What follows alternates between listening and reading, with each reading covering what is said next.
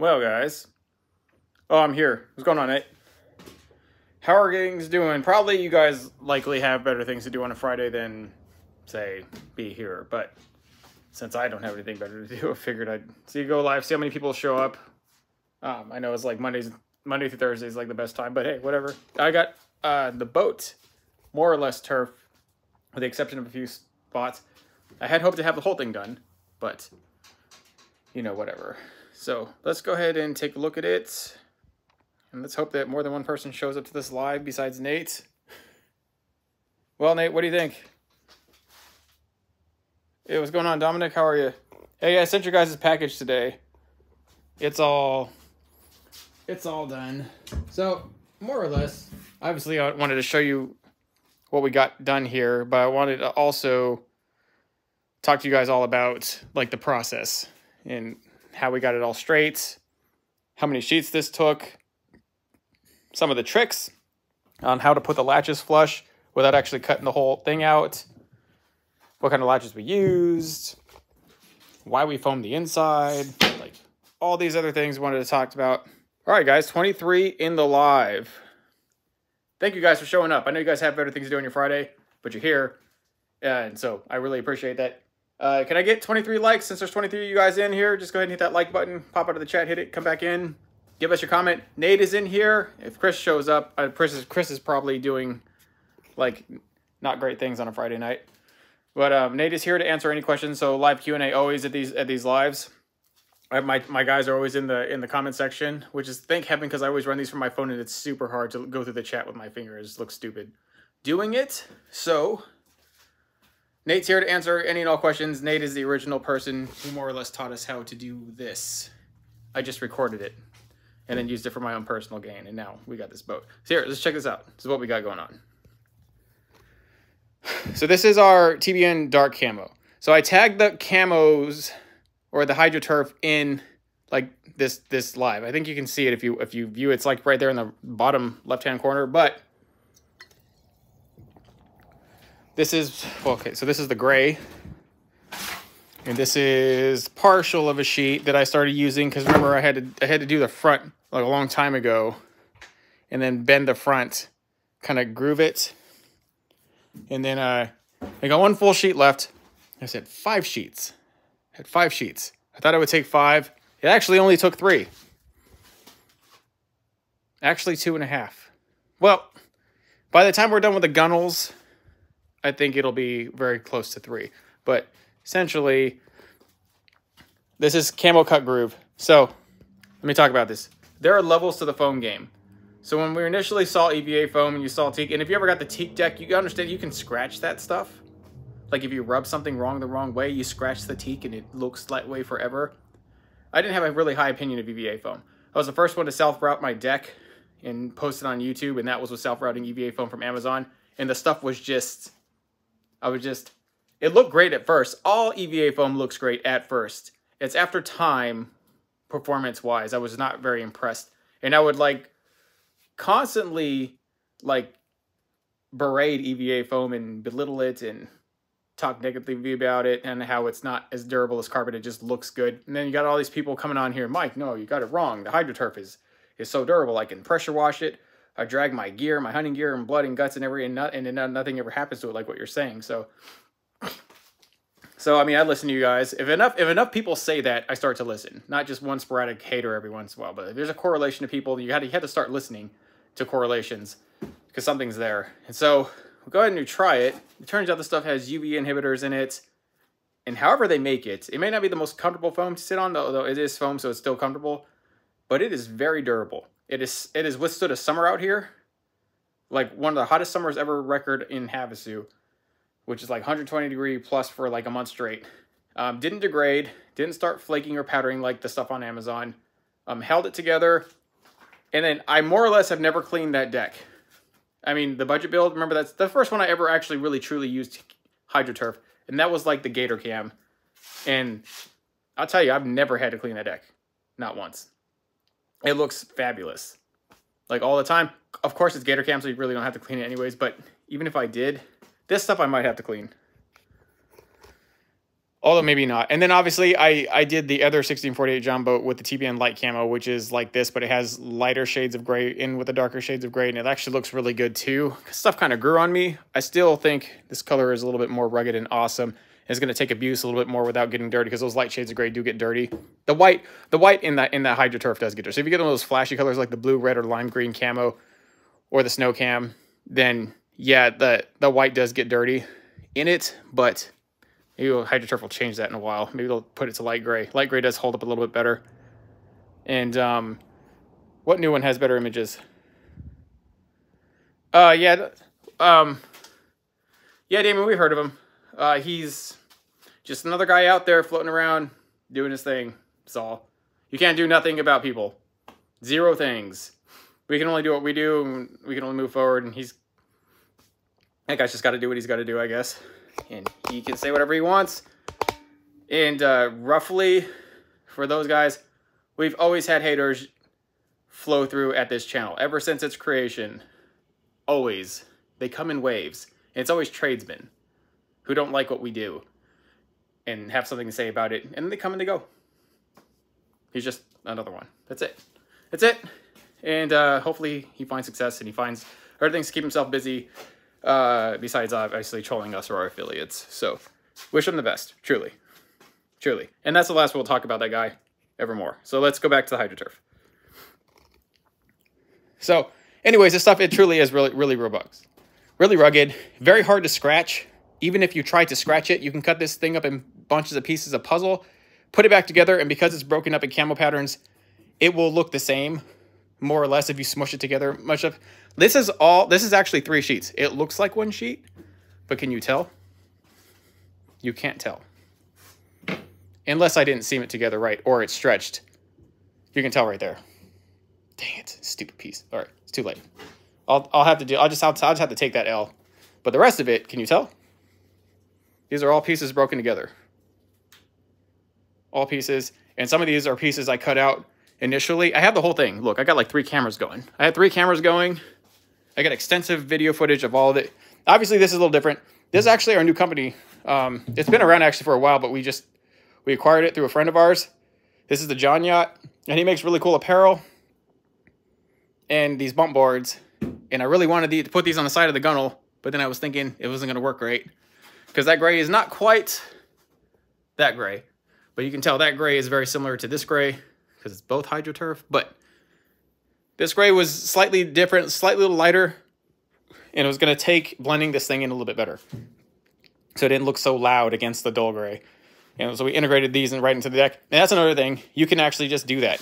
You can self-route or put bump boards, put pre-routed bump boards. We're probably going to get TBNation logos routed like this. You can stick them right in the HydroTurf. Right in there. So it'll give you guys a taste of like routed turf action while still having the robust, rugged, true outdoorsman look like this. Is a big thing. Hey guys, 40 people in this live. Can I get 40 likes, please? I really appreciate it. Thank you much. That would just possibly we can get 80 people in the chat if we got 40 likes. The more likes, the more people seem to kind of pile up in here. But I'm glad 40 people is what our usual. It's a pretty good turnout for Friday. All right, let's go. So we started, obviously we started lining it up here. We lined it up here a long time ago because we had to add all this nonsense on here. And so this had to go on. Then we have these finishing pieces and then we leave an overhang. I'll talk about the overhang. But if you butted your wall up and it's a perfect 90-degree angle like this and you don't have an overhang or a finishing piece that we have for turf, this works pretty well too. Actually, this is already pre-molded front. I didn't do this. I could have added a lip onto it, but I was like, that's why. There's going to be a whole lot more work. But you can just very, very, very tactfully cut and layer it on top of each other. It looks pretty freaking phenomenal. So if you didn't seam it over, you can do that. What you don't want to do is fold it over. It causes you all kinds of problems and it looks like crap. Let me talk to you about what we use to actually cut this. You know all those Harbor Freight? You're like in the Harbor Freight checkout aisle and there's these like dollar utility knives. It's all I use. Those are actually the best knives. I swear to you. That and a painter's tool. That's all we put this together with. Oh yeah, and we used rubbing alcohol to clean the deck. We used actually used this stuff. This was water vinegar mix.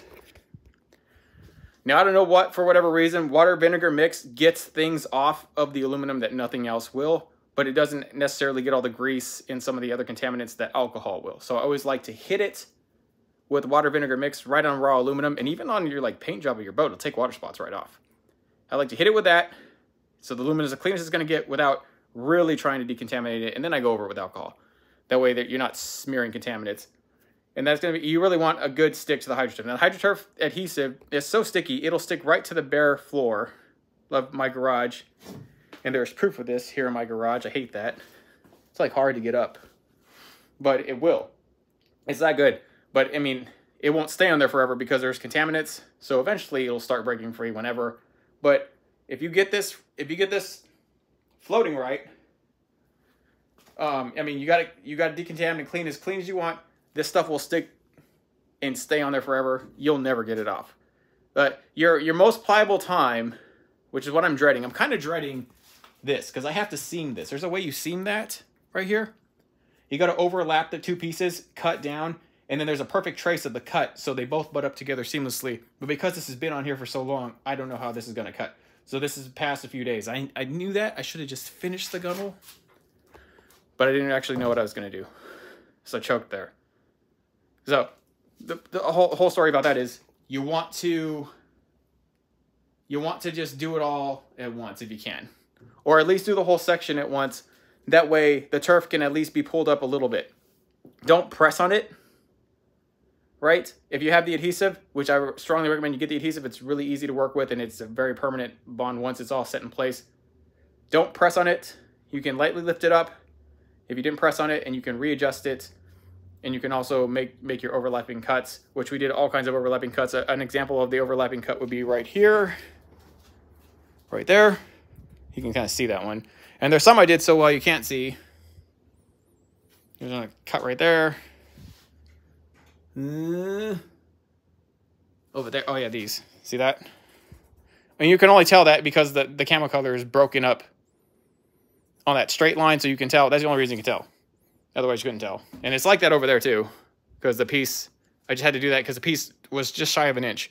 Went one piece right down the core, measured it out, found a center line. I actually drew the center line right here on the boat. Now, you can see that?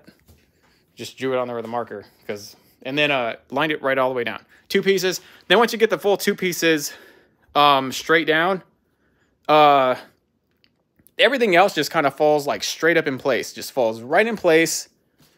And then I got a whole video, like, we got people cutting templates, cardboard templates and stuff. It's completely useless to do. I mean, it's not useless. It's just more work. Because really, you fill the seam, you cut it out, you pull it out. Same thing here. You find the little groove, put this in here, cut it out, and then you do the same thing. And then we have this all on YouTube, and we're gonna have a really extensive video, especially a bunch of new master classes for how this is all going. And I also added a new compartment in here. This was not here last time, but I realized that I didn't really have anywhere like for my safety items, because in Arizona, I don't know where it is everywhere else, but you need a flare, a little throwing thing, the floaty, whatever it's called, a little life preserver that you throw to people. You need one of those. You fire extinguisher, flares, and whistle. And then it's really obviously very important to carry a medical bag, like a safety first aid kit. And I got like nowhere to put that really without jamming up my already jammed up storage. I don't want to pile it in here, so when the cop pulls me out, I'm like rummaging through all my wet stow gear and stuff. So that's what that is for. Immediate, the cops come and trying to harass me. I bust that right open. It's all right there, dude. And you can go back on with your day. Plus, obviously, if anything happens, it's all in one location. And plus, it's a little step up. So the deck is not so invasive. You really can just kind of hop from the front deck, right to the back deck, back to the front. And go all over that deck. That's the advantage of the tiller builds. You can do that. Consoles, not so much. But you can totally do that here.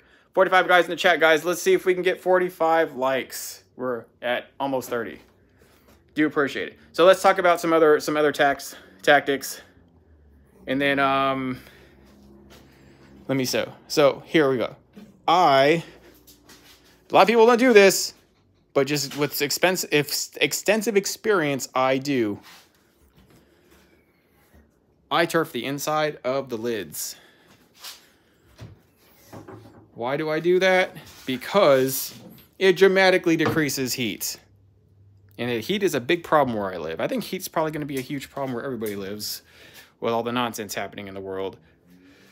But it's a big thing. It's a big thing. Obviously, we don't do it to the live well. And I'm not really... I did it into this one anyways, but just because I had it. It's the last little bit of the snow cam. Now, the only time where you can get away with cheap turf is actually in the compartments. That's not cheap. This is all hydro turf. But the only time you can get away with like cheap turf, like if you want to do that, you can go get on Amazon and find some cheap cut groove or some diamond plate or whatever you want to put in there, and you can shove it right in there. And because it's not going to be constantly exposed to the sun or the elements or you stepping on it, or so it'll be okay. But the top stuff, you definitely want a very high quality EVA foam that's going to last, be resistant to UV destruction and all those things that kind of make hydro turf great. And so that's why we have this here like that. I just think it's really important. You can tell to the bare touch, you can tell, especially when you have the foamed in compartments. A lot of people foam the compartments and not the lid. And it's like the peanut butter without the jelly. It's like not a complete thing. You should foam the whole thing because it really, double foaming from the top and the bottom really does give it an extra layer of insulation. You can feel this bar here, which we're going to probably put a decal there. Can't turf that. We could have, but it would look, I don't know. We didn't do it. For one, I don't have enough. And then, but you can feel this bar. It's hot to the touch. You can feel the rest of it. And so these supports have to be here because these lids are so big. But it's okay. It's all right. Did you guys all see that? I switched the camera around because I can flip it around like this, but I wasn't really sure you saw that. But this is just a thing you can do. The thing you can do. So we did that here in the day boxes. Gotta vacuum all that out. Good. And we talked about all these. So we've been doing a series. This is pretty much a live build. I've been binge building this thing, and we've been talking about how everything's in here. Let me talk about this real quick. See this? I don't know if you can see this. See how that's like lower than everything? It's because I got this. Oh, I got one of these. Oh, it's right here. Got one of these. Put it in here. Traced it. And then I went in there with one of those utility knives and I only cut through the groove. I didn't cut through the whole thing because you cut through the whole thing, it's a big problem. Why you want to do that? Because if you look at these, this is like a standard lash. You see it has got that rubber seal. If you don't do this, you'll need to incorporate the rubber seal into this. Like if you cut all the way down to the hydro turf to make this completely flush, you still need the rubber seal because what this has is these little teeth. And all these cam lever latches are like this. They have these little teeth. The teeth do not grip into aluminum. It'll slip and slide everywhere. So you either need to use that rubber seal or do this, which actually works better than the rubber seal. Trust me. And then another thing is that another benefit of having the turf underneath is it kind of acts like a crush washer or a lock washer, because as you tighten this, like the foam squishes and it wants to expand back out. So it prevents vibrating loose of these, because you can have these are locking too, but if your boat's vibrating so much and you don't necessarily catch it, and because these do come loose with vibration, someone wants to steal it and they could just twist that. They twist the whole lock. A lot of them will just twist it. This lock, if they're not smart to break the lock, they can just with brute force twist that and mess with it and get it loose. But it's really actually very hard to do that with both hydroturf like that. It's compressed like that. It's extremely hard to do that. Extremely hard to turn those teeth through the turf first off, and extremely hard to do it once it's bound on both ends. So if not that, at least some sort of rubber thing on the bottom, which you can't really use that O-ring because it's not meant for that, but something. The cam lever latches are really nice, but I swear they're the easiest thing to break into if you don't prepare for it. So it's a big reason why we're foaming all the compartments. Also hear that loud slam. Sorry if that's loud. That's because we don't have door edge guard like we have here. See a door edge guard? See that? I'm gonna shut this one. See the difference? See the difference? This is door edge guard. That was I kind of slammed it. Oh, sorry. I kind of slammed that one. It can get loud, but you just try this one, guys. Not making a good case for myself here, I guess. It's a little bit. I tell you, if you walk on it, if you're walking on this, it does cut down on the sound. And it is easier when you shut that. It's almost completely silent versus you get some little clang here on the same kind of pressure release. So it's just recommend you get door edge guard. We have it here. We don't have it here. So, and then when I walk on this, you feel that? So your boat will shake and shudder, but it decreases vibration. It's a little it's just quieter. That's it. It's all it does is it's just a little bit quieter. It also looks nicer. I mean, if the hatch falls on your finger, then it will hurt less. Although I strut everything, so that never happens. And then again, like this is a standard, I think maybe this might be a 30-pound strut. 150 N, 30-pound strut. So it's not that the hatches are so heavy, it's that the leverage, because the hatches extend this far, actually make the hatch real heavy for the pull point. So here, these are actually 40-pound, 200 N struts from like Amazon, and we have 2 of them, 80 pounds. Not because this hatch is much heavier than this one, but just because the sheer leverage of it expanding versus it having to pull it at that angle is the reason we had to really go tremendously up in shock pressure. And then here's a good example. So we butted it over here. We butted it over here. So it went flat like that, and totally can do that. Or you can also do this, leave an overhang. Now this is an obscenely large overhang. This is excessively a large overhang. Why did I do that? Because I'm gonna put LEDs in here. And I don't know if you ever like notice, but you're sitting down or walking around it, the LEDs will just flood your face, and it's just like you can't turn away from it. When you have an overhang, you actually, and you're on top of the boat, not on the side of the boat looking into it, it actually cuts down that glare from the LEDs a lot, so you only really get the good use of the LEDs, which is only going to be to light up the cockpit. And then same thing with the gunnels, but those will all be RGB, which is why we held off on finishing the sides, because we still got to run RGB, and we probably should run that honestly first before we even try to run the stupid turf, just because I don't know, it'll help. The only fail I had is I thought about it, but I should have just like got thicker aluminum and welded that whole sidewall and just left those gunnels hollow. But I had all these ideas. They were going to hide my shallow water anchor spikes. That was loud. They were going to hide my shallow water anchor spikes. Now I gave that up. And they were going to be a wire conduit for other things. And I was like, well, that's stupid. And so then they ended up just being hollow. But then by the time I like got to it, it was too late. By the time I realized, man, I should have just welded that. So I got thin gauge aluminum and riveted it. So it's fine, but you can see the little waves. Little stupid waves. It's just going to look slightly stupid. It's more of an OCD thing. It doesn't really affect the function, but it is like, it's there. Whatever. Whatever. I have to chase what down with the F350?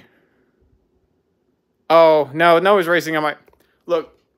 It's kind of lawless out here. There's like side-by-sides and people going everywhere. Is whatever it is. Like, Havasu's pretty loose. Like, women will walk right in the grocery store in like pasties and a G-string. Like, nobody cares. It's alcohol everywhere. It's a sinner man's land. I don't do that shit. But like, if you wanted to do those things, they're here. So you just kind of just mind yourself. You can't yell at every person who speeds down my road. I would have no voice. Truly. They truly. What's your boat when you come? What? Are you going to bring your boat? Nate's supposed to try and finish his boat too. I don't know if he's going to pull it off. He moves a little slow. We'll see. We'll see. Oh, yeah. We'll see, Nate. We'll see. Nate's an old perv. I'll tell you what. Anyway. Anyways, that's what we got going on. This is, again, our TBNation Camo Dark. And we have TBNation Camo Light, which still looks pretty freaking awesome. but this is like the first time I've ever actually seen it and obviously used it and put it on my boat. And it's freaking great looking, I think. I think it came out really good. This is my cleanest run. And then we obviously splicing in the turf here. Splicing in the bump boards on both sides. So the co-angler and the main front has one. Have a pretty generous deck that can fish 2 people, 3 if need be. The cockpit is just as big as it needs to be.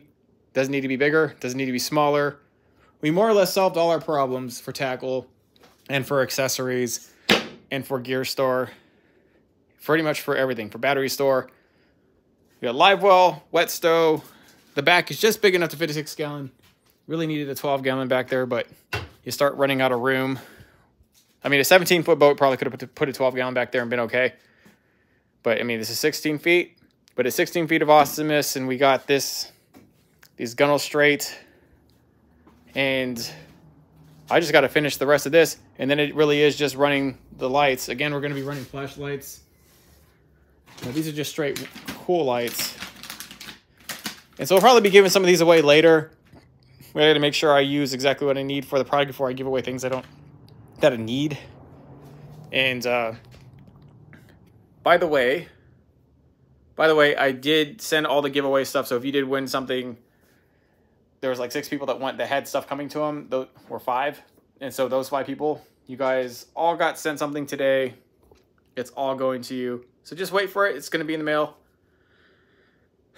All right, guys, what do you think? What do you guys think of all this? I think it came out pretty good. Obviously, I'm only like 80% done, 90%, 80% done with the turf. And then after the turf, it really is just the rigging. I got to put on the jack plates.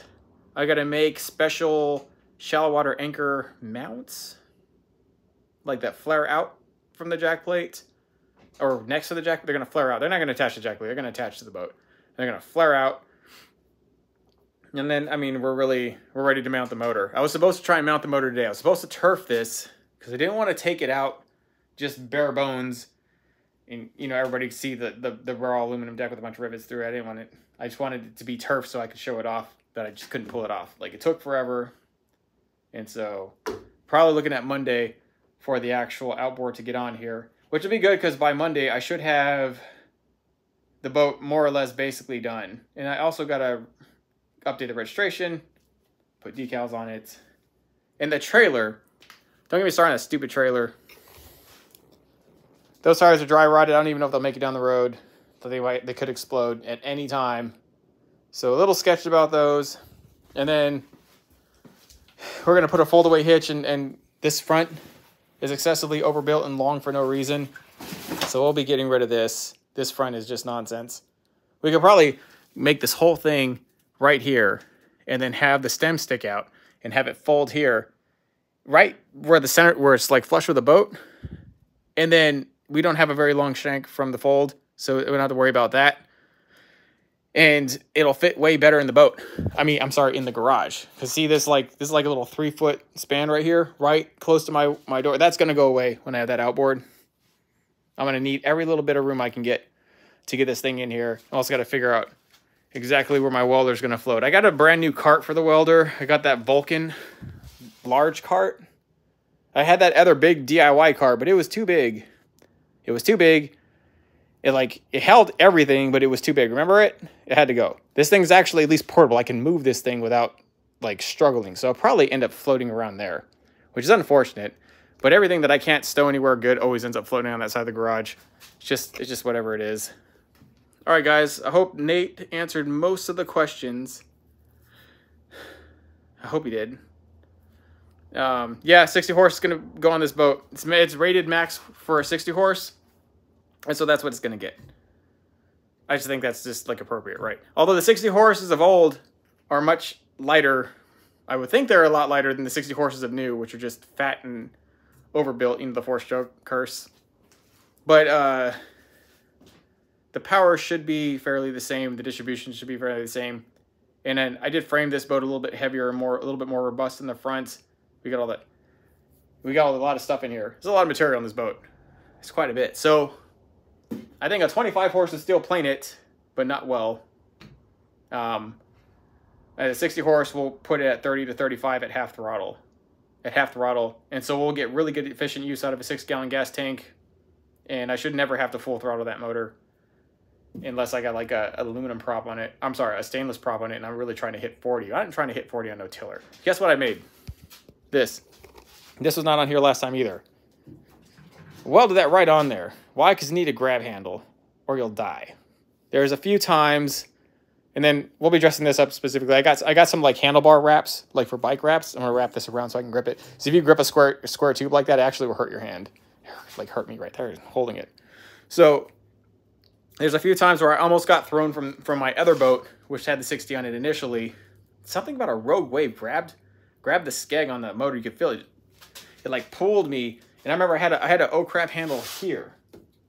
Like, so I just was holding it from here, and I might still just add one there for just, you know, safety or something.